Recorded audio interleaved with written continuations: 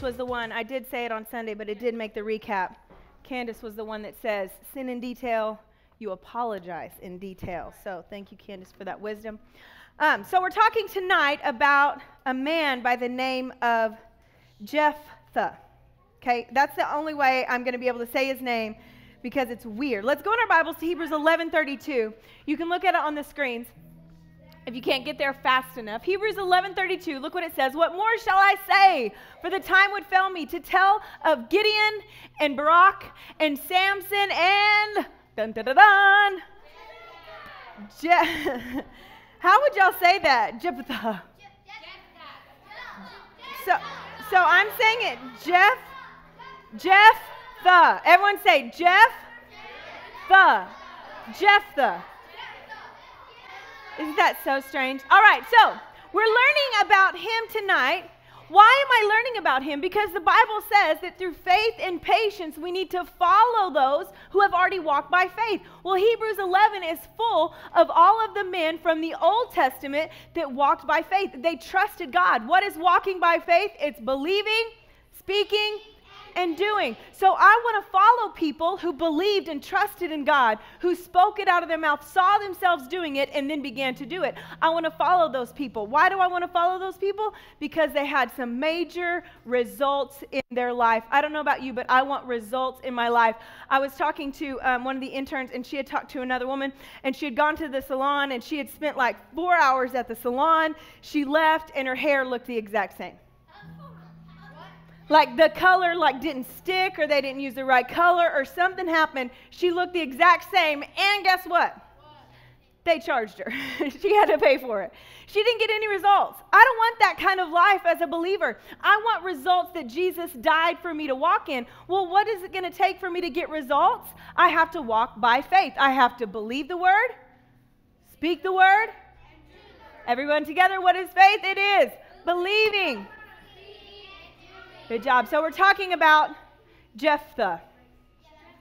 Jephthah. Let's go in our Bibles. We're going to look at his story. What do I need to know about Jephthah? Let's go to Judges. A lot of these people are from Judges that made it back in Hebrews, which I think is awesome. Judges 11. Judges 11. Yes, it's the one on the screen. You can look on the screen, or you can get there in your Bible. Judges 11. Now, before I read this verse, I want to give you a little backstory of Jephthah. Okay?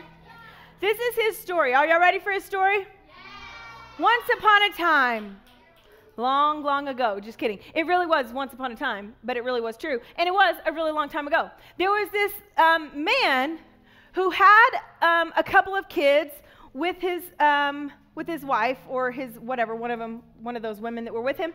With his wife, he had a couple of kids. Well, then he got with another woman and had Jephthah, and she got pregnant with Jephthah. Okay, do we understand the story? So now Jephthah is a step brother or a half brother. He's not full. They have the same dad, but they don't have the same mom. Any of you like that? You have siblings that you have the same dad or the same mom, but not the same. Anybody have that? You have the same mom, but different dads? Okay. So this was Jephthah. We're in good company, right? This is kind of what we've seen here. So Jephthah, he's in the Bible. We're supposed to follow him. Listen to his story. He had half brothers. He had a different mom, and his mom wasn't like a very great woman, and so the half brothers were like really mean to him. They said, you don't even belong in this family. You're worthless. You're no good. They rejected him. They even kicked him out of their home. They said, you cannot even be here anymore. We don't want you here. And so Jephthah, he left. He went and he found himself to be a part of this gang, literally, of violent people. They would do these violent crimes. They were not good people, but they accepted him. But all the while, he knew about God. His dad had taught him about God. And so he knew there was a God, and he knew that God was good. But see, his brothers rejected him. How many of y'all have ever been rejected? Please know that whenever man and woman, mom and dad, friends, brothers, sisters reject you, God will never reject you. Do you understand? So Jephthah, the whole while, he's doing all these things, he became very mighty. He was well known. Like, he was like the best of the worst. Do you know what I mean? Like, he was strong, he was mighty, he was bad to the bone. Everyone was freaked out by him. So it came a time when enemy armies were attacking his family's tribe. Now remember, he got kicked out, but his family's tribe was being attacked by, I believe it was the Ammonites. And so, since the family's tribe was being attacked, they knew that Jephthah was mighty. And so, guess what they did? Called him. Hey, bro. Brother, you're so awesome, brother. Brother. Come back and fight these people, right? He was like, just come back over here. Now, Jephthah had a decision to make. These people rejected me, so I can stay over here and be mad and upset, or I can honor God. He knew that this tribe was a tribe that belonged to God, and those were enemy armies. And so guess what he did? He said, okay, I'm going to do it. I'm not doing it for you. I'm doing it for God. And so he began to come back. He was a mighty warrior. He said, I'm going to fight off these enemies. And he was going to be able to do it because he was a mighty warrior. But look what happened before he even went and fought. And Jephthah made a vow to the Lord. What do I need to know about Jephthah?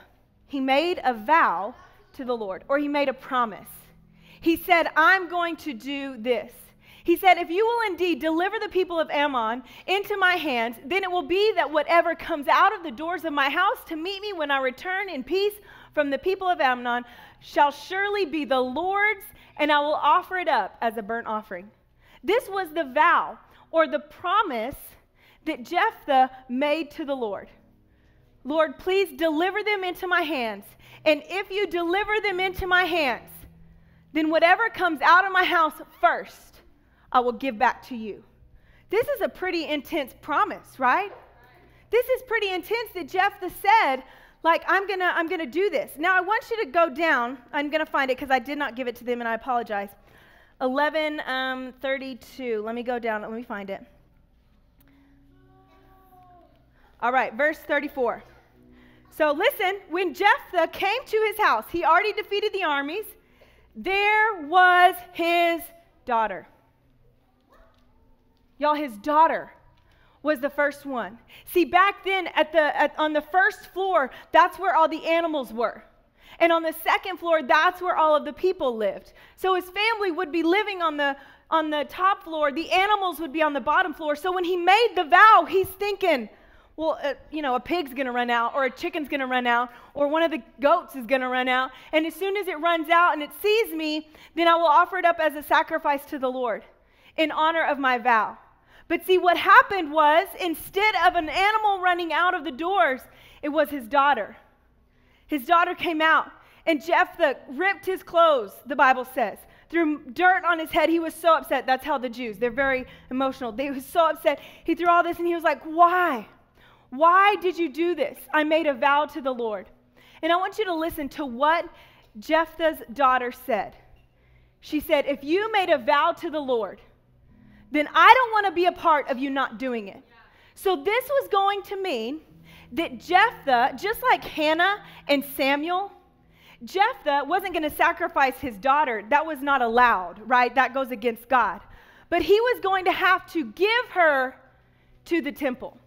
Just like Hannah gave Samuel for the service of the temple. So this meant she's never going to get married. She can never come out of the temple. All she does for the rest of her life is serve in the temple. This is what that meant. Y'all, this is a pretty intense vow. He was never going to see his daughter as his daughter ever again. But he made a vow to the Lord. And so she said, okay, I'll do it. Let me do my 2 months. It was bemoaning is what they call it. She would go off to all of her family members and say goodbye. Tell them she loves them and tell them, if you want to see me, I'll be at the temple, right? So she went. So Jephthah made a vow and he kept his word. This is what I need to know about Jephthah. He made a vow and he kept his word. See, so many times in our world, we say we're going to do something and we don't follow through. Maybe we change our mind or something comes up. But see, if I say I'm going to do something, then I need to do it. Well, something came up. You need to be a man or a woman of your word. And if something does come up, then you need to say, hey, something came up and I didn't prioritize what I said I was going to do with you. I prioritized what came up. Because the truth of the matter is, if what I have is my words, and my words create my character and my integrity. And so if I say I'm going to do something, if I tell my mom, yeah, I'm going to clean my room, and I don't do it, that's not good. Right. See, I can't be trusted. See, Jephthah, what happened? He made a vow to the Lord, and he did it. And don't you know, that was hard. Yeah. You know, that wasn't super easy to give away his daughter, to say, daughter, I'm never going to see you again. But he did it. So what do I need to do? Look in your Bibles at Deuteronomy 23. When you make a vow to the Lord your God, you shall not delay to pay it. God, I'm going to fast. I'm going to fast sweets. And then 5 minutes later, you're eating a sucker. What did you just do? You didn't keep your word. See, I need to train myself to keep my word. Y'all, because here's the thing, our God never goes back on his word. What he said he would do, he's going to do. And so I can't allow myself to get off the hook. Well, how do I keep my word? I do it by faith. Because in my own natural ability, like I'll flake out, I'll be fickle, I'll make excuses, I'll say, well, something came up, or I'll say something maybe because that's what someone wants to hear, but then I'll go back and change it. In my own self, I will be fickle. I'll go against my word. But by faith, when I have the Holy Spirit, then guess what? I won't make a promise I can't keep. If someone comes and tells me, hey, I want you to come to this birthday party, I'm going to say, okay, well, I'm going to look at my schedule and I'm going to see if I can. I'm not going to say, oh, yeah, I'll be there. And then go home and your mom's like, no, you're not going to be there. And then you have to make up a story. No, I'm going to be a person of my word. I want to say what needs to be said and I want to follow through.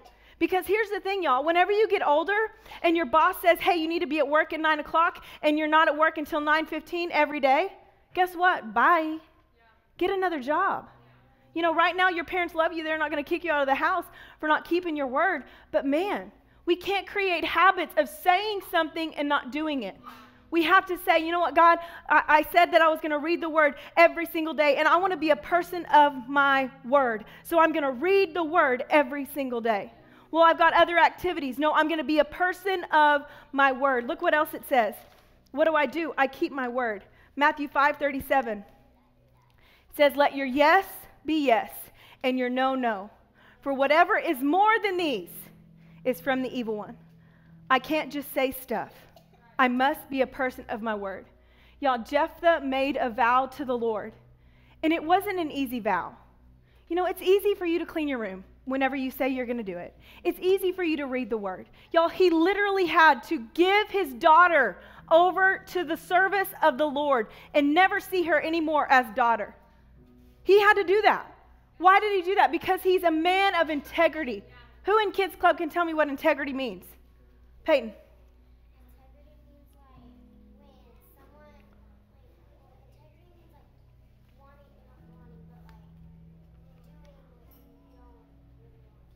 Doing what you don't really want to do. Who else? Allie? Doing the right thing when no one's watching. See, I want to be a person of integrity. If I said that I'm going to come to your party and I'm not really going to be able to, I've got to go back to you and say, you know what? I lied. Please forgive me. I'm not going to be able to come to your party. I'm not going to say, well, my mom said I couldn't. No, I lied. I said something that I could not follow through. And so then when I get out of the habit of just saying stuff that I don't mean, then I begin to ask the Holy Spirit. And this is living by faith. Holy Spirit, should I do this? Should I play soccer? I don't want to commit to the soccer team and then 5 days in, quit. I want to be a person of my word. I don't want people to be depending on me. I don't want my little sibling to come and ask me, hey, can you help me with this? And I say, yeah, later. And later never comes. No, I want to be someone that my little sibling knows, hey, it's later, I'm going to play with you now. I'm a person of integrity. So what do? I keep my word, especially to the Father. But y'all, if you can't keep your word to people that you do see, you're not going to keep your word to the Father you don't see. You will be fake with him just like you're fake with others, and it's not worth it. God never lies. It's in our nature, in our character as new creation believers. What does it say? Look at it in Numbers 23:19. God is not a man that he should lie, nor a son of man that he should repent. See, God in me, the presence of God in me does not lie. So I go against the Spirit of God in me when I just say whatever and I don't follow through. I must be a person of integrity. And what can I expect? Last thing. Jephthah, what did he do? He vowed to the Lord and he followed through. Y'all, Jephthah, just because of that, he ended up in Hebrews. Y'all, there was a lot of really cool people all throughout the Old Testament that did really awesome things that did not make it in Hebrews. But see, God honors those who keep their word, who live by faith, who don't just say whatever and say, I'm going to do this, and then don't follow through. No, we're going to follow through. Whenever I say I'm going to do something, God, whenever I say every day I'm going to worship you, God, every day I'm going to worship you. God, whenever someone comes to me and asks me if I can help them out, and I say yes, I'm going to help them out. Well, I got busy. No, you didn't. You're rebellious. You were selfish. If you said you were going to do something, then you do it. You move other stuff around. And what can I expect when that happens? Look what it says in Psalms 41, 11 through 12. By this I know that you are well pleased with me, because my enemy does not triumph over me. As for me, you uphold me in my integrity. Y'all, even when I don't feel like it, when I just create a habit of following through, doing what I know to do, doing what I say I'm going to do, it's like the Spirit of God literally stands up on the inside of me. He holds me up. He helps me complete what I've said I was going to do. What does it say? It says, you hold me up in my integrity and set me before your face forever. I don't know about you, but that sounds pretty good, to be before his face, to see his glory, to see the manifested presence of God every single day. All how? Just by simply, when I say something, I do it. By faith, keeping my word. I don't need to make promises. I don't need to say things that I cannot follow through. Just like Pastor Kathy always told me, if you don't have anything nice to say, don't say anything at all. Well, if you can't do what you're saying you're going to do, shut your mouth. Don't say it. And if you really want to be that person, well, I really want to do that. Well, then tell them that. You know what? I'm not to the point right now where I'm strong enough, but I'm going to get there. And so I'm going to go home and I'm going to get on my knees and I'm going to get in the Word and I'm going to pray in the Holy Spirit so that I can get there and do what you're asking me to do, because I want to be all that God has called me to be. But here's the thing. If I don't train myself now to keep my word, look to your neighbor and say, let's keep our words. Then I will never walk in the manifested presence of God that he's called me to. I want you to bow your head.